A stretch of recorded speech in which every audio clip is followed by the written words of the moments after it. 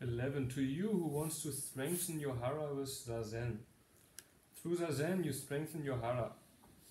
Knowing that this hara isn't worth a damn is real hara and real zazen. Some people want to strengthen their hara with zazen so that they will be able to scare bill collector away with a roar. But they don't need zazen for that. They just have to drink sake like a real man.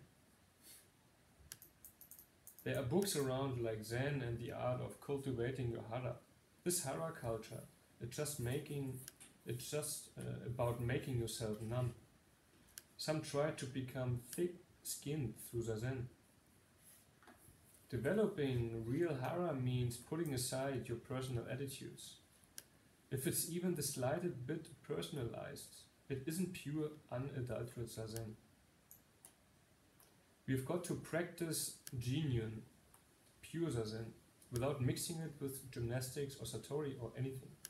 When we bring in our personal ideas, even only a little bit, it's no longer the Buddha Dharma. In a word, Buddhism is non-self, muga. Non-self means that I am not a separate subject. When I am not a separate subject, then I fill the entire universe. That I fill the entire universe is what's meant by all things manifested truth. In the true Dharma there is nothing to gain. In false Dharma there is something to gain. If you practice zazen when you are already overwhelmed by feelings of pleasure, anger, sorrow and contentment, these feelings will haunt your zazen like a terrible ghost. Don't bring anything with you into zazen. Not the Buddha Dharma, not firearms, and especially not your wife. The way of Buddha means that there is nothing to seek, nothing to find. If there is something to find, no matter how much we practice, it's got nothing to do with the Buddha Dharma. If there's nothing to find, that's the Buddha Dharma. Whatever it is you are trying to grasp, even if you get it, sooner or later you will lose it again. True wealth is not grasping for anything. It's shining our light inwards and reflecting upon ourselves. When we take a step back, we see that there's nothing to grasp, nothing to run after and nothing to run away from. The form of reality doesn't arise and doesn't pass. It's neither pure nor impure. It neither increases or decreases. A monk, Yakuzan, is practicing zazen and his teacher, Master Sekito, asks him, "What are you doing there?" I'm not doing anything at all. If you're not doing anything at all, does it mean that you are just passing the time? If I were passing the time, then I would be doing something. But I'm not even doing that. You say you are doing nothing? What is it that you are not doing? Even 1,000 wise men couldn't name it. Nothing is as still and noble as this zazen that even 1,000 wise men couldn't name. The zazen with which Yakuzan practiced and Master Sekito praised. These days there are some masters who you can sit with for a week and for a nice sum of money. You are guaranteed a Kensho experience. It's obvious that anything like that has nothing to do with Yakuzan's zazen, which even 1,000 wise men couldn't name. Sitting and practicing that which even 1,000 wise men couldn't call by name means simply sitting, shikantaza. These days there's a lot of talk about zazen. The question is simply, what are they trying to do with their zazen? Some toil away to cultivate their hara, to become stronger personalities, to get satori, and so on and so forth. The little monks even call koan training a guessing game. All this is nothing more than Buddha Dharma from the point of view of ordinary people. But the Buddha Dharma isn't a Dharma for ordinary people. We've got to observe the Buddha Dharma with the eyes of the Buddha Dharma. That's why it is so rare that zazen itself truly practices zazen. Some people want to use zazen to become better people. Zazen for them is nothing more than makeup. This isn't an educational institution here. What we are trying to do is to become a blank slate. Here there is nothing to gain. Here's a place where you have to let go of all illusion and wisdom. The Buddha Dharma isn't about making average people into special people. That then takes place when you stop elbow the others to get ahead. You go swimming every morning in cold water, so what? A goldfish does that all the time. You've quit smoking? Yeah, so a cat doesn't smoke either. However proud you are of how well you run after this and run away from that, it's nothing more than wandering around in the world of impermanence. You can talk anyone, you can't talk anyone into doing zazen. You can't talk them out of it either. True religion is seeing the world as it is, free of all fabrications. Everything is good as it is. We don't need to fool around with it. Everyone believes they have to do something to their, they have to add something to their zazen or nembutsu. We don't need to add anything. However unusual and mystical your experience may be, they won't last your whole life long. Sooner or later they will fade away. Ordinary people really go for miracles and magic. They love hocus pocus. Ordinary people by nature don't like practice. They only want satori. They want to earn money without working. That's why they form lines and lottery windows. And they don't want the true Dharma, but they swarm towards a new sex that promises heaven on earth. You get stuck on satori, you get stuck on money, you get stuck on position and name, you get stuck on sex. Not getting stuck is what's meant by the Buddha Dharma. Zazen is a major posture, a major attitude, not a childish one. Okay. So, to you who wants to strengthen your hara. So hara, probably everybody knows, it's an area around belly area, abdomen area. And hara is used in martial arts, and it's a gravity center where you can start your movements in martial arts, and also a center of human vital energy, especially in China and Japan. In their martial arts they have this kind of hara, or in China you say danchen, as an energy center. And this strengthen your hara just stands for, you do zazen in order to get something out of it. But we all know the saying that zazen is good for nothing. So we want to get something out of it. Maybe, sometimes, some people want to.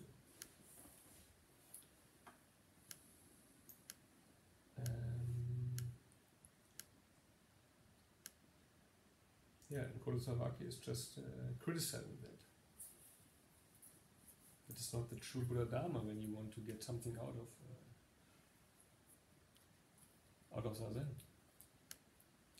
I want to talk here about especially one thing, that is in true Dharma there is nothing to gain. In false Dharma there is something to gain. True Dharma shobo, and nothing to gain is musho toku. And musho toku is quite often is a very kind of important word, a Buddhist Mahayana word.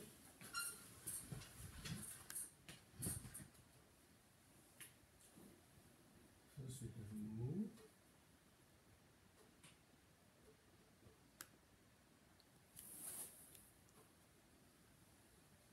Then we have sho.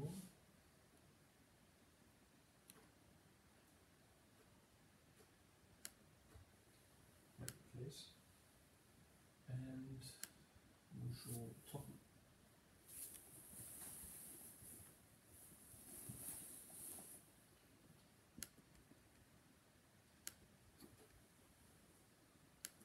Musho toku means nothing to gain. That is, mu means nothing, nothing, and this means getting a sheep or like profit or benefit, and they together means like earnings. So yeah, we say in Mahayana teaching there is nothing, we can get nothing out of it. And the opposite would be there's something to gain, and it would be the false dhamma. Something to gain would be, so there wouldn't be no mu, there would be these aru to have, or yutoku. So in Mahayana teaching we have this mu toku. It's a teaching of emptiness, of subject and object. There is no one to gain and there is nothing to be gained. In the Heart Sutra it's also mentioned. We find this when there is like this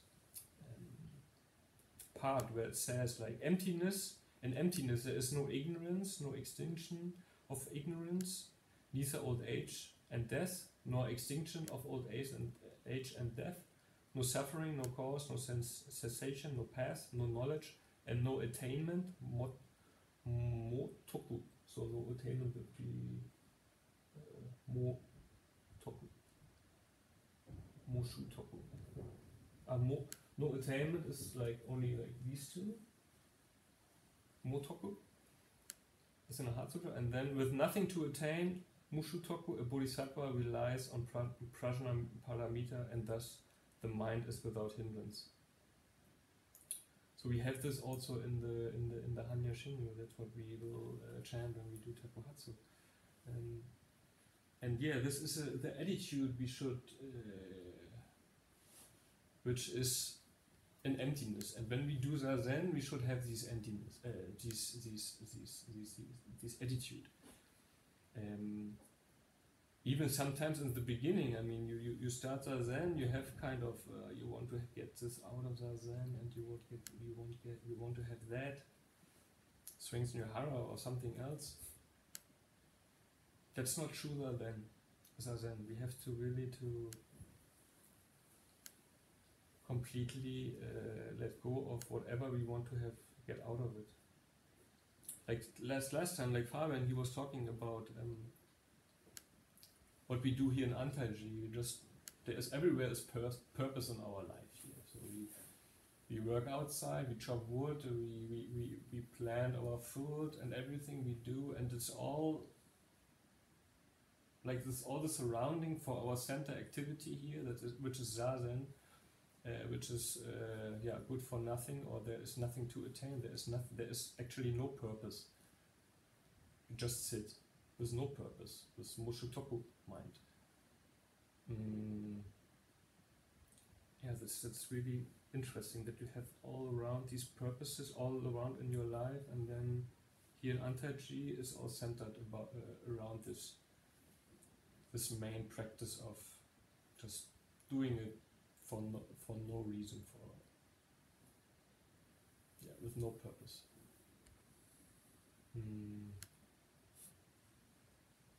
Usually when we act, we act because we fulfill a need we have. For example, we want to sleep, we eat, we work, we talking, to socialize, or we studying to learn something new. But doing zazen is something different. And I think that's why it's also difficult to do, because usually we are not used to that.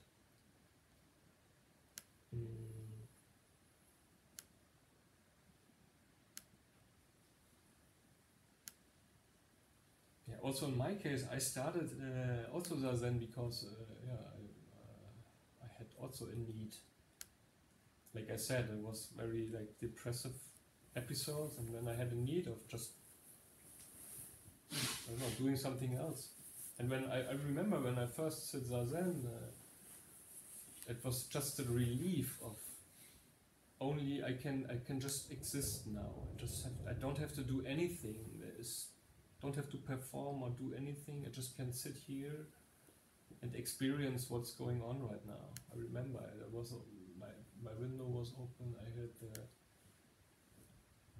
the cars just passing outside, the birds, and I don't know. It was kind of a release of these everyday kind of struggling around in life.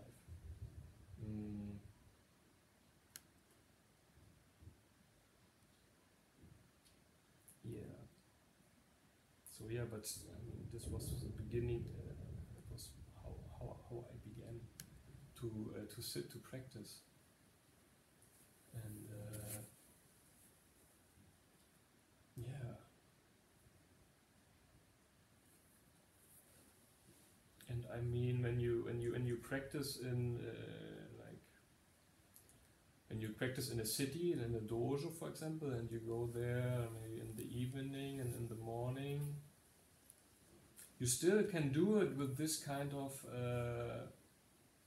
need you have. You just want to have this release. Of course, you can do other things that give you more relief, like relaxation also. But still, you can have this, like this attitude and also this gaining mind when you practice, like only in the morning or in the evening when you're in the city, practicing in a dojo, for example. But when you are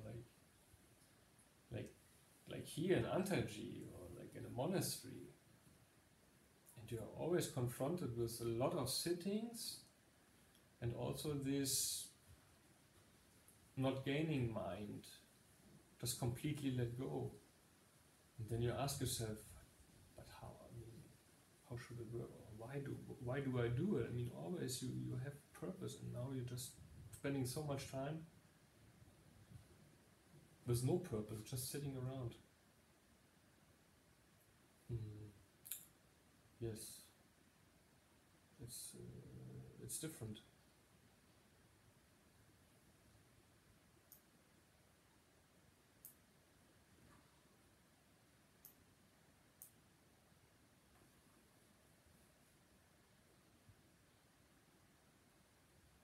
And yeah, also in our ordinary life, we have to maybe to learn to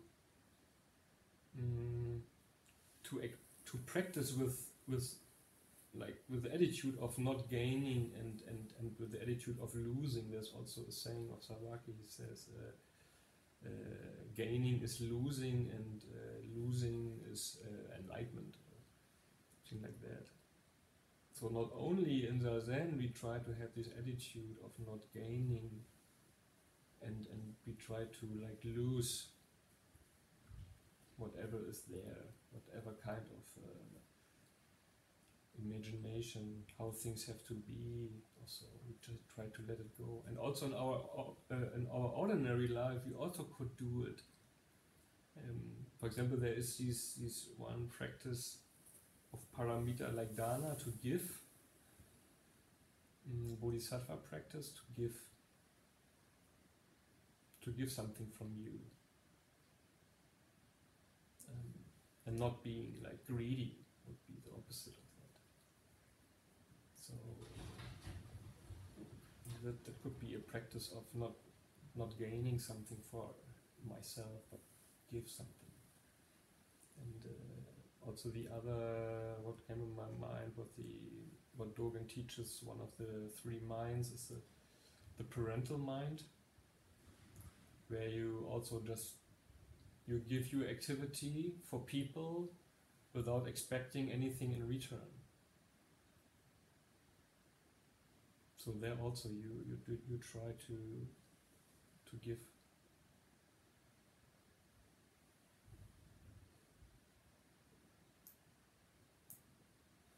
So that could be example for having this Moshutoku attitude in our ordinary life, not only in zazen.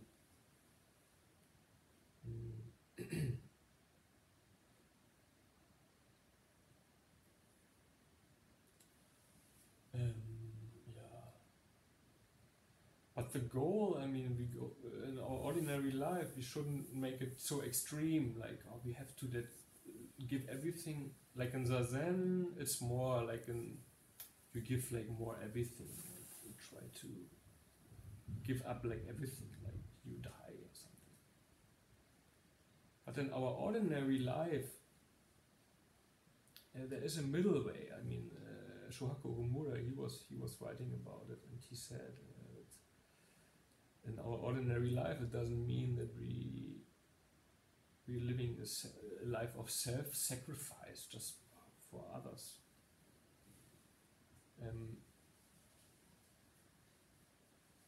But on the other hand, we don't pursue only our own interests.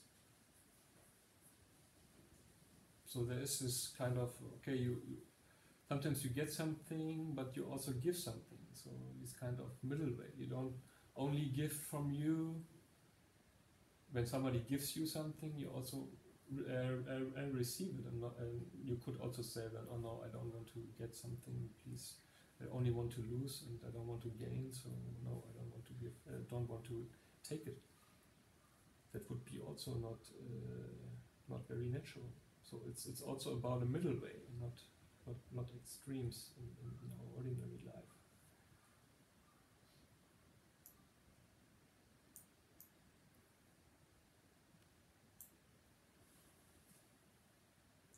Yeah, this were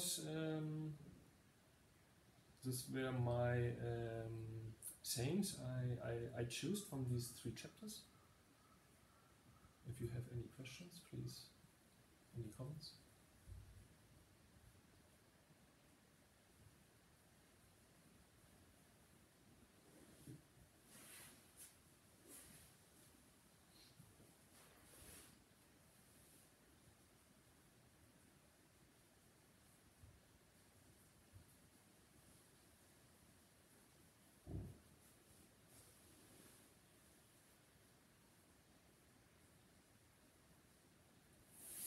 Well, maybe only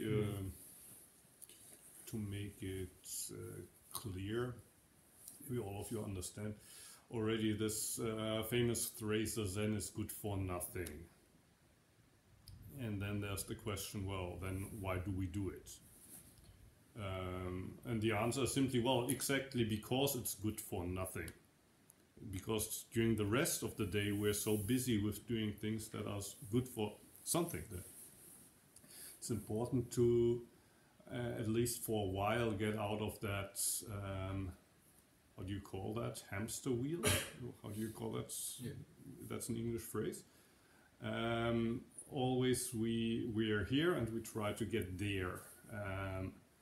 So now we're in the winter, but we're already starting to make plans for the spring and how much fields we're gonna plant so that we have a harvest in the autumn, and we're working towards that. And if you're living in so-called real life, you have to go to school so that you can get a good job and make money and find a girlfriend and drive in a fast car and so on and so on and so on. And sometimes people also practice Zen with that kind of attitude. If I practice now for so many weeks or months or years, where will I get then? So we're still in this kind of hamster wheel mode. So I do practice so that I get from here to there. Or mindfulness. It's like you're kind of the wheel in that machine, and maybe you start to practice and you get interested in the practice because you feel, well, I don't turn so well and I need some grease up or so. So you practice in the hope that the wheel that you represent gets greased up and you function better, and maybe you get promoted to a different spot in the machine where you can turn even faster and you get even more grease so that you function better. And when we say the practice is good for nothing, we mean we stop identifying with that wheel in the machine. We take a break from running in the hamster wheel. And during session we do that for 5 days. And when you're so used to running in the hamster wheel, it can sometimes be like what do I do with these 5 days, this wasted time? I could do so many other things during that time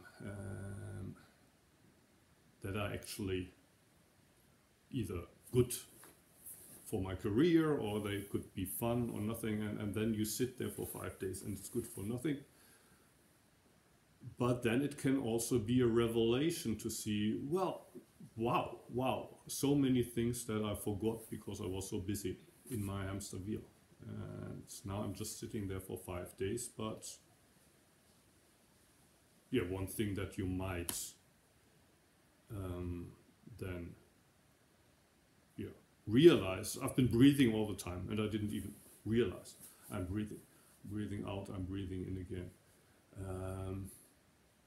There's sounds that usually I wouldn't see. There's the perception of my body, and often there's pain involved in that, so it's not necessarily a kind of satisfying experience of sitting 5 days in front of a wall. But there's so many things that you're usually not aware of when you're busy running in your hamster wheel.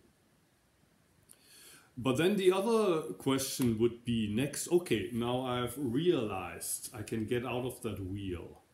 I do not have to identify with that, well, small wheel that's always turning in the machine, trying to do its job. And in that moment where I stop identifying myself with the small wheel, I realize I'm actually all of this, the whole experience, everything. Whatever I see, whatever I hear, all the perception, that's me. So Uchiyama Roshi would say, usually we're living in a world of, how do you say, comparing ourselves with each other, and we represent one human being out of, how many? 7 billions? About 7 billion. 7 billions, probably the number is growing. So we're 1 out of 7 billions. So if you think what we represent on this earth, it's almost nothing.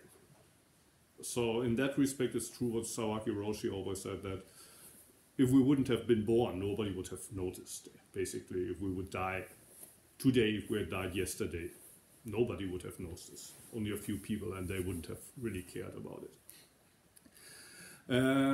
But then, and that's something that you can realize on the cushion when you sit, we're also, like Uchiyama Roshi says, on the one hand, we're 1 out of 7 billion. And on the other hand, we're all out of all. We're the whole experience. So we're all out of all. In one sense, we're more or less 0. On the other sense, we're all out of all. So we're 1. We're 1.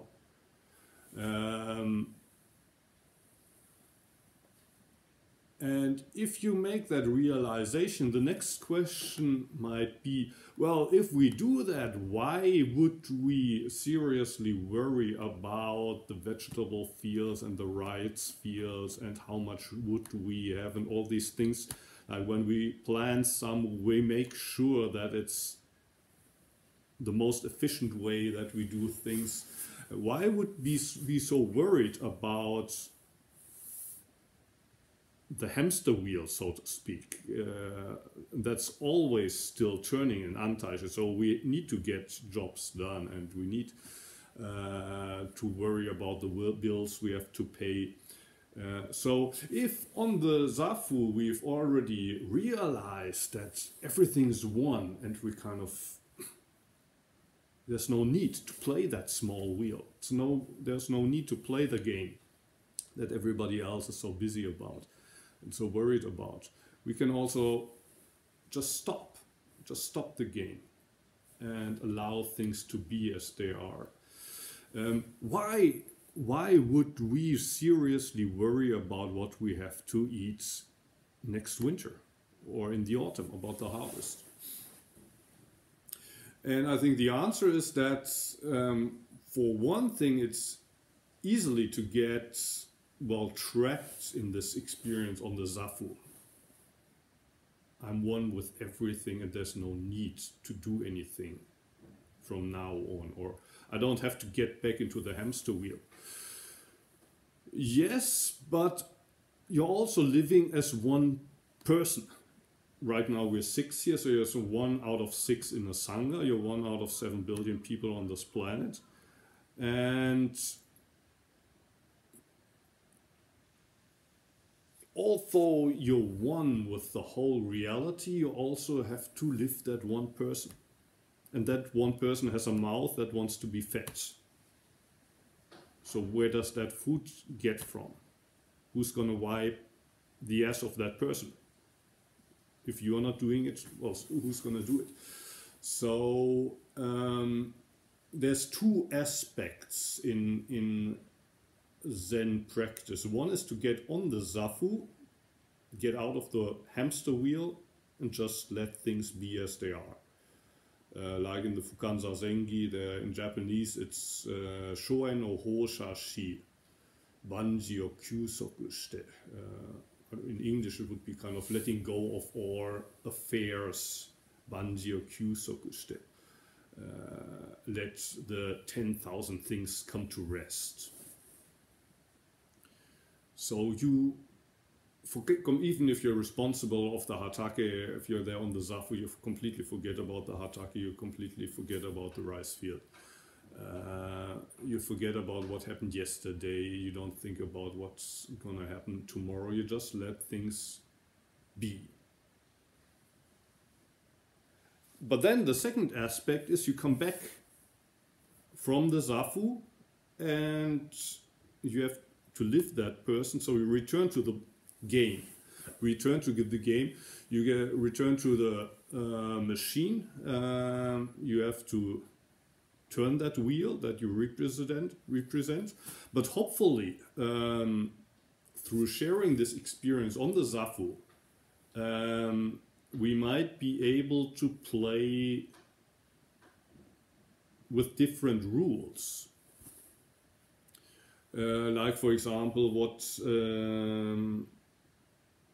Dogen Zenji in the Shobogen, so there's this one chapter, Bodhisattva Shishoho, 4 ways of bodhisattvas to relate to society. Would be one way to translate it in the 4 ways that he exemplifies. First is giving, fuse, giving, words of love.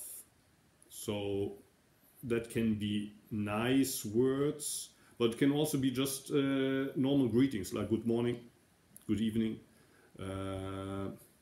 itadakimasu before you eat. All of these words with which you relate and connect with people. These are words of love. There's ligyo, which means that you do something for other people rather than only think about yourself. And the last thing is doji, to kind of become one with others, to share life with others. Those are 4 ways to return to the game, play the game again, but according to different rules. Before that, you were only worried about, here, I'm this one, out of 6, out of 7 billion, I'm 1. How can I make sure that I don't end up on the losing side, that I, maybe if I don't get the best score in the game, at least I want to be somewhere in the top, whatever, first 1%, if, hopefully, or at least I'll try to get into the top 10% also. I don't want to be part of the losing half, and whenever, well, you compare yourselves with others, you become kind of worried because, well, there are so many others who gain more points than you, and they have more beautiful girlfriends than you, and they drive faster cars than you, and they live in bigger houses than you, and so ever and so ever. Sometimes even happens, you decide to leave home, you become a Buddhist monk, you stand on the street and back, and what do? You calculate how much did I get today, and how was it yesterday? Maybe there's a beggar on the other side of the street, how much does he get? When you get above average, you're happy about that. If you get below average, you're sad about that. Even then, you're still in this world of comparison. But then on the other hand, for example, we are planning to go baking in March. now we've realized that it's not about winning or losing. It's not about what you make or what you don't make. So does this mean that it actually doesn't care if you come back with some money from the begging tour, or actually you spend more money on the train and the hotel than you actually get? Well, at the end of the day, we're also living in this world of comparison. So at the end of the day, we have to pay bills. And so, I mean, that's where it sometimes gets kind of complicated, where you have to live both sides. You have this all out of all, Jiko, as Uchiyama Roshi says, the kind of self that's beyond comparison, but you're also living the self that has to pay the bills. And you need to do that, but you hopefully try to do that playing to some other rules than the normal rules. And the normal rules means whenever you can, how do you say, get an advantage over someone else, you try to get that advantage. Except in the case where you can even get a bigger advantage by pretending that you not really worried about your personal advantage. Like, for example, you become a member of the Rotary Club or the Lions Club and you donate to causes that help the community and stuff like that. But you do that in the hope that as a member of the Rotary Club or the Lions Club, you can connect with other influential members of the community, and that helps your personal business and your personal status. And then if you do that, you're still playing by the same rules. That at the end of the day, you want to make the biggest personal gain that's possible, and you only pretend to be worried about the bigger issues because you think that's going to help you personally. So just about this Musho Toku and Usho Toku thing. Why do we do a practice that's good for nothing? Well, especially because it's good for nothing, when we're still trapped in this good for something wheel, well, we're no different from hamsters. But that doesn't mean that we're not also living as one human being out of a whole human being, and we're all participating in the same game, but we have slightly different ideas about the rules according to which the game should be played. Most people seem to agree that everybody plays only for themselves, and who's making the most points wins, but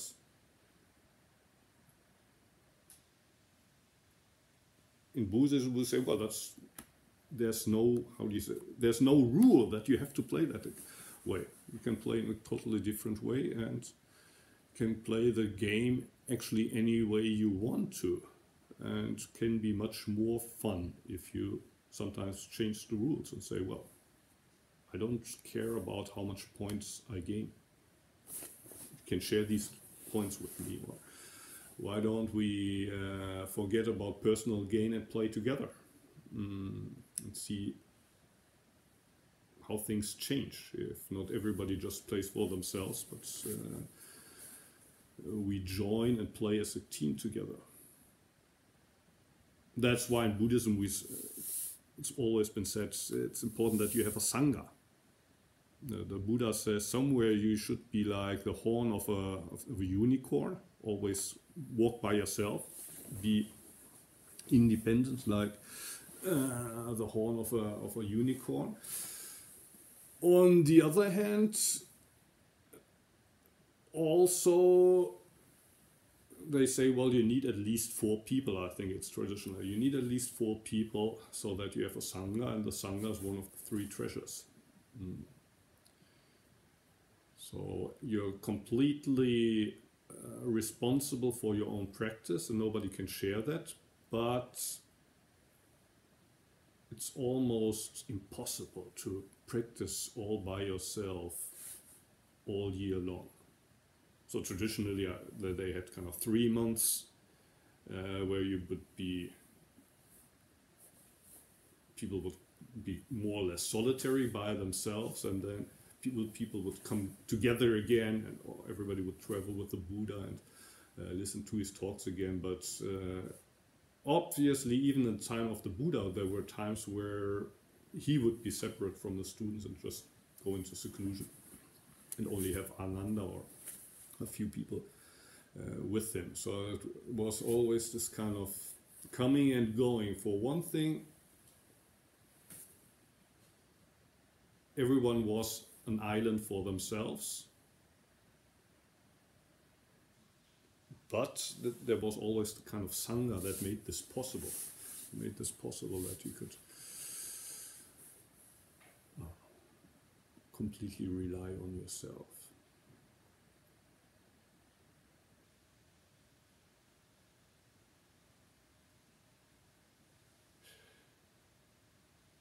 So yeah, basically the point I'm trying to make, there's two sides to practice, and it's not always easy to combine these two.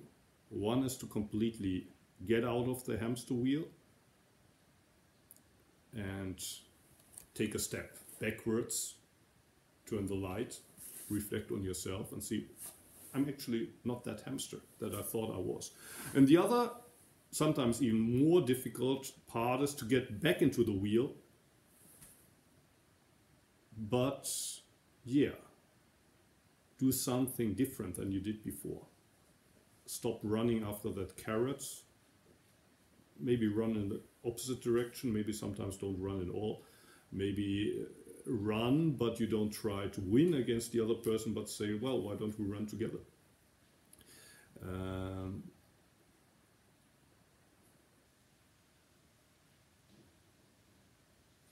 Yeah, so much from my side.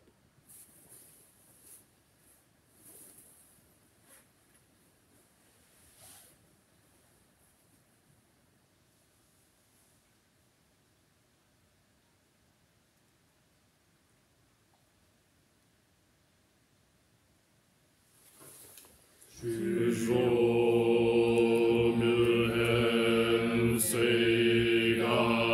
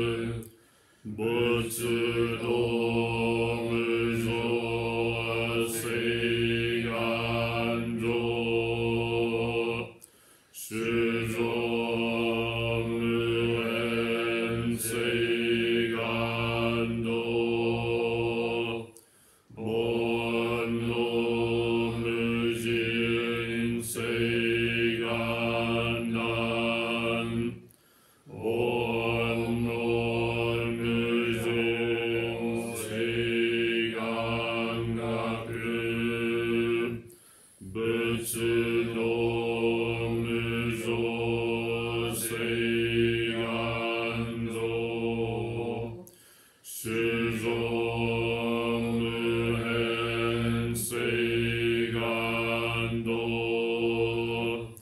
bon